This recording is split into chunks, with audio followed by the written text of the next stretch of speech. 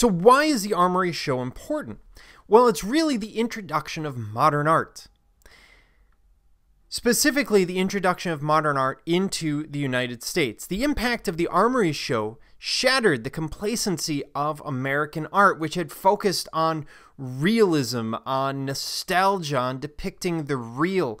It's really mimicking romanticism and realism, which we saw in Europe, but of course at this point those movements are over 50 years old, which gives you an idea of how behind the Americans are. So this show catapults modern art into public view, and what the public saw was a new art which shocked rather than lulled. Overnight, the United States becomes a massive market for modern art.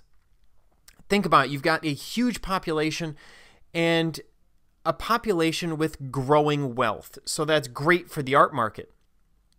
The Armory Show was intended to shake American art out of its lethargy, to revitalize it, to make new opportunities for the artists, and to interest collectors in contemporary art. In fact, we still have an Armory Show to this day, which you see here.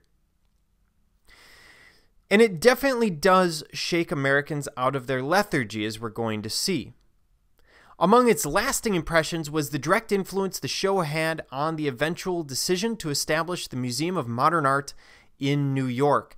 Now, the importance here is not necessarily just the conversation that the Armory Show is going to encourage amongst your average American. The importance here, because the average American isn't really buying a piece by Duchamp or Picasso, but this will have a massive impact on the patrons. These are the people that are paying for and commissioning the art.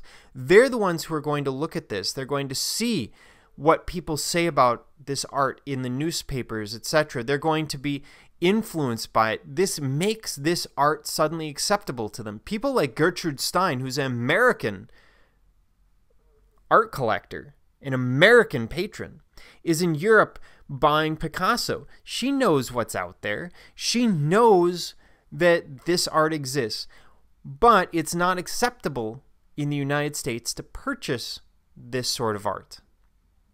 So suddenly the Armory Show makes it acceptable.